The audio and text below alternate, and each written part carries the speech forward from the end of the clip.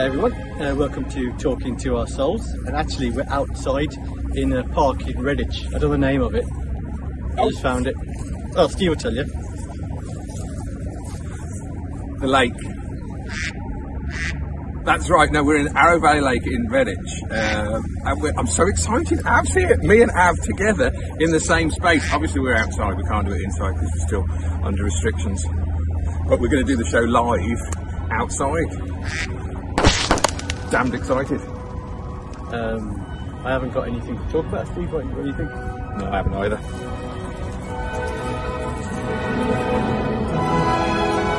Actually, Steve, just one thing. Yeah.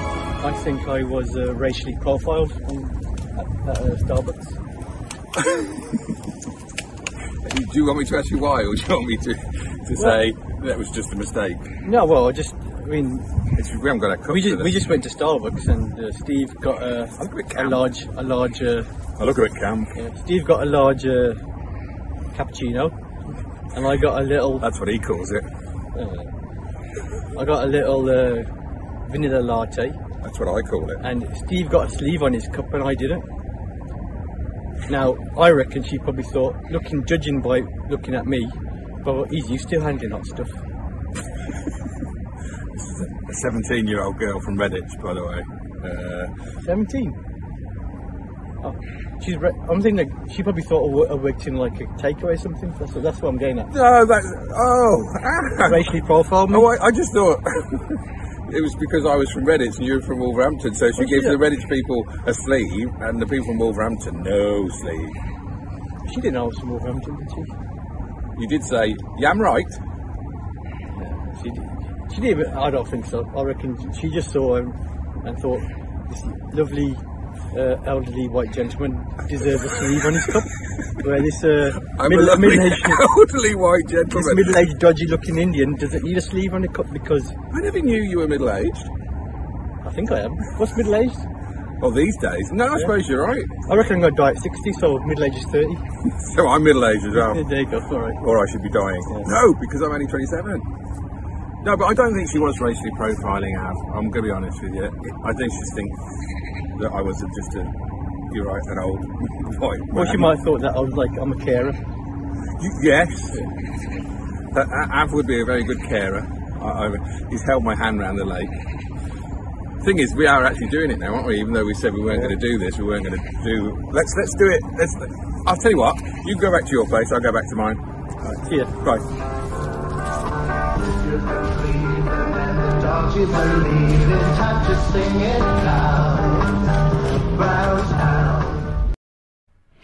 I really don't know how to follow that. But we ought to introduce the show as well, but I don't know.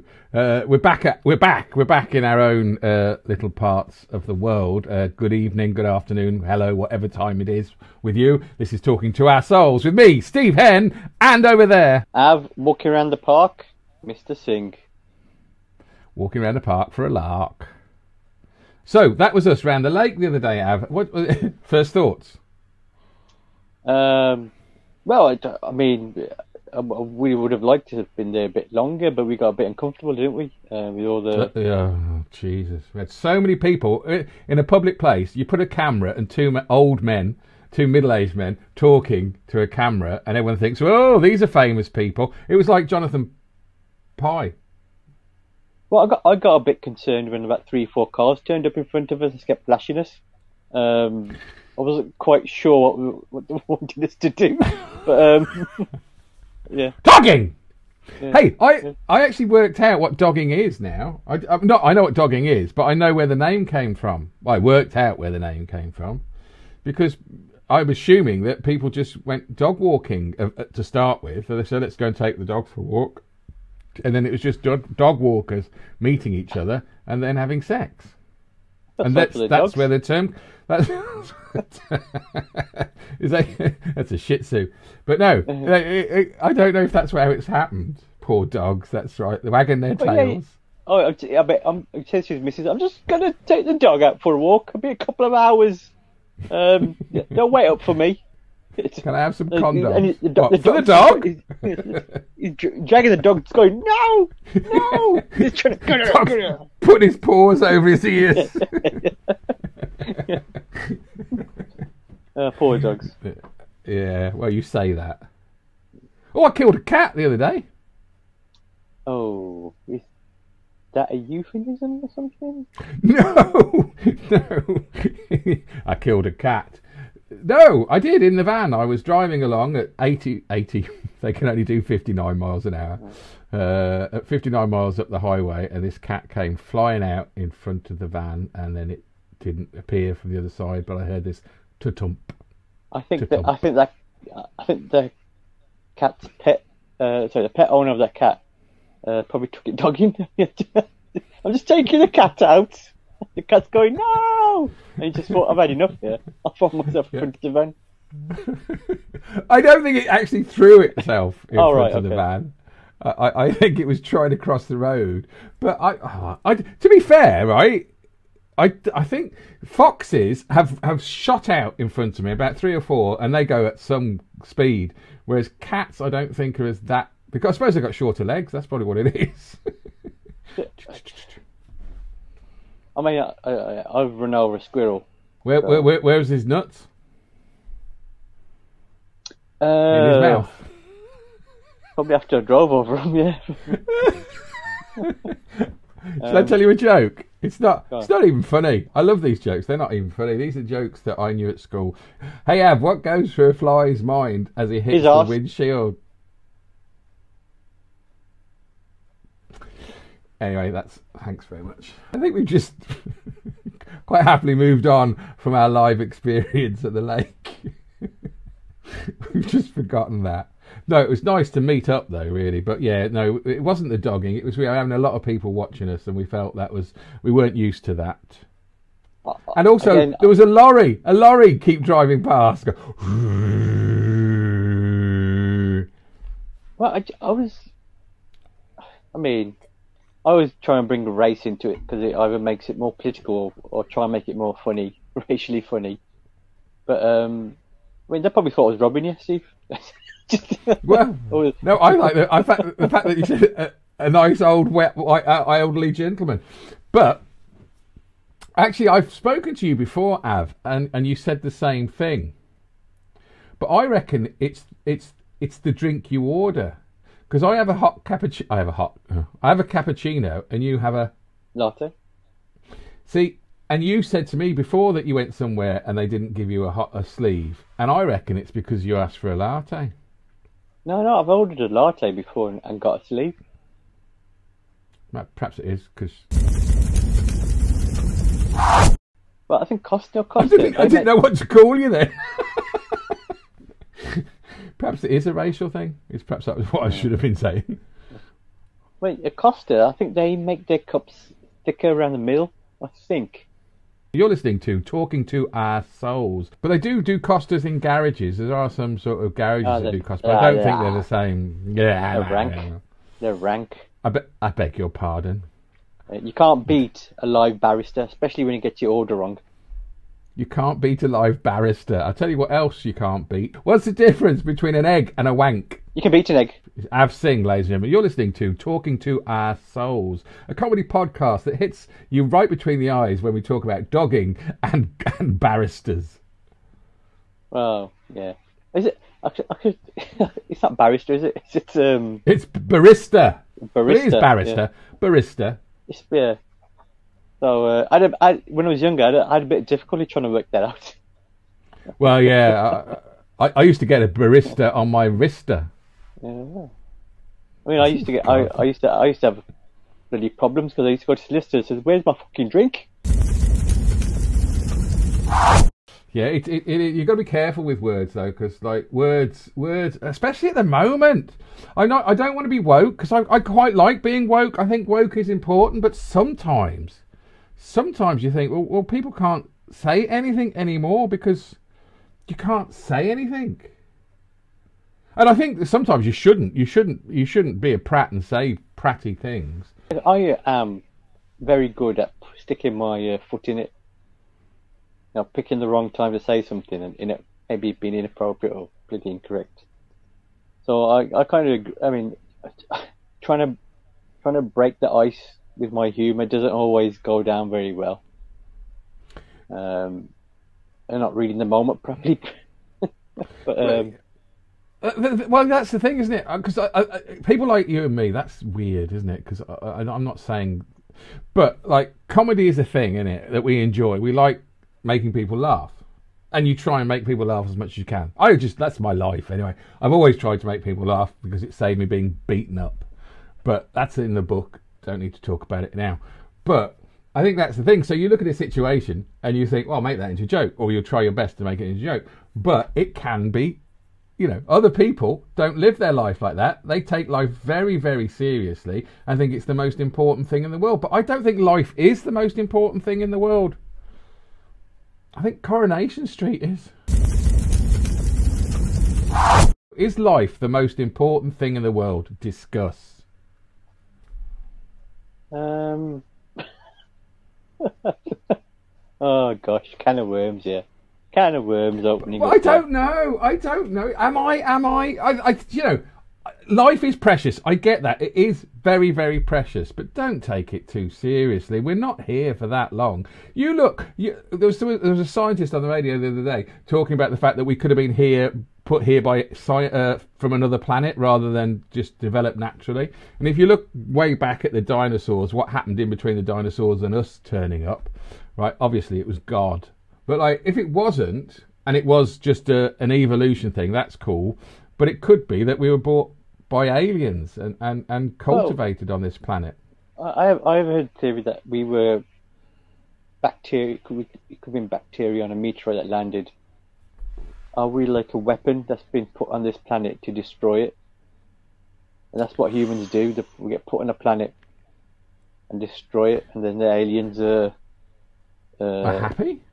Oh, well, they're smoking, playing cards, and go, yeah, that's another planet we've fucked up. I don't know why they could be a game. Could be a game, Steve. It could be like, how long before they fuck you up? That my mate said that. Yeah. My mate said that life is a game. He says there's no rules. The only rule is that you have to survive. I think life is the name of the game. And I want to play the game. With you. I know. I'm an entertainer. Yeah. Av was trying to say that he, sometimes puts his foot in his mouth. That's it. That's what we were saying, wasn't it? And I'm saying, but life is short. So we should enjoy ourselves. We shouldn't just get all bogged down in how serious the world is. I mean, at the moment, it's a shitstorm, especially in this country. Although they're locking down around Europe. Thank God that we're not in Europe anymore because we don't have to lock down. But Europe is locking down. I don't remember many times. I was trying to forget as many times as I can where I put my foot in it. I remember I started at a company and there was a big meeting, right? And my line manager was getting married, and said, "Oh, you're gonna." I mean, bear in mind, I've only been there like a couple of weeks, if that. And we having this meeting, and it was going, "Congratulations!" And what she's going to be. Can't remember her first name, but second name was Quigley. But her name's going to be Quigley. Oh, Dawn Quigley. No, just I can't remember. Right. And, really quickly. Yeah. Right. What's your name? Say it really quickly. Yeah. Sorry. A fiance he's Irish, obviously, Quigley, and then to be sure. To be sure, and in my head, racist. It's like thinking about Tom Selleck, right? Because he made a film, right? And in my head, I said, wait there. I said this out loud, all right? I said, wait there. I watched a film called Quigley Down Under, right? Without realising, it sounded a bit rude, didn't it? Right? Right? And everyone looked at me like... Australian cunnilingus, just in case you didn't get it. If you haven't seen the film... Right? I don't even know what the film was. I was trying to think. I'm not even... When he says Tom Selleck, the Magnum, Friends and Blue Bloods. The film's called Quigley Down Under. It's Tom Selleck, a cowboy, and he goes down under. Right? When you said it like that sounds rude as well. It's you turned it into Brookback Mountain. Yeah. Right. And everyone's looking at me going, what did he just say? Quigley Down Under. And I was like, oh shit, it sounds like I'm trying to make a rude joke or something, isn't it? And the directors are kind of going. But I think that's you rather. I don't know, because like that's a big stretch. Depending how big she was. No, but like that may be you thinking that, and other people don't. No, it was a reaction when they looked at me. I could tell all of them were thinking, because they all went quiet, and he was like, "That I get an intense look." To be fair, I haven't heard of Quigley Down Under. But this is what I'm trying to say to you. They haven't heard, if you heard the film, then you would know that I'm not talking about something rude. None of these people knew about the film Quigley Down Under. Right, so I'm saying I've seen a film called Quigley Down Under. Yeah. Right? And it sounds like it sounds like a rude film, doesn't it? And I'm Well, it doesn't sound like a rude film. There's nothing wrong. There's nothing wrong with oral sex in Australia. Oh God. Let's move on. Do you know what the definition of foreplay Brace yourself, is Sheila. in Australia? Quigley Down Under, a great film, a great western. Tom Selleck, who I think is looking really portly and old in Blue Bloods. I feel that they wheel him out on one of those potato sack trucks rather than him doing any work. Kind of seen glimpses of it, but it's not. It's about white police officers, so there should be more racism in it, shouldn't there? They do touch on it. They do No, I touch mean, on it. No, because they catch a lot of drug dealers. So yeah. No, I'm thinking that family should be all families white police officers. So you imagine at a dining table there'd be more racist comments towards drug comments towards blacks and Asians. Oh yeah, no, but they're an Irish family though, so they bring their own racism to the table. I'm trying to bring a bit of realism to it. No, but you're right. This is the trouble with so much of UK television. Well, so or much. Yorkshire cricket even. Well, how's that? Oh man, so when we first talked about this podcast, I thought it'd be something highbrow, something that's gonna stimulate the mind. Yeah. Oh, I'm listening to a book. A few years ago, that would have been a weird comment. So you go back 20, 30 years. I'm listening to a book. What are you listening to? It's Richard Osman from Pointless. Is it Osmond? Richard Osman. He wasn't in the Osmonds. He'd be the tallest fucking Osman. Well, Donny, little Jimmy Osmond. No, tall fucking Osman. He's got the teeth of Osmond, though, hasn't he? He has. He has got the teeth of an Osmond. But he pulled out the false teeth, didn't he? Getting on a bit. But no, his book is he's written, The Murder Club was the first one or something like that, and this is the sequel. But right, good. And yes, very much so. But like audiobooks, sometimes the person who's reading them annoys me and I can't listen to them. And this is going to sound really quite misogynistic, and I don't want it to, because I really don't like many of the female readers. But the woman who's reading this book, and she read the last book, is fucking brilliant. She's so good.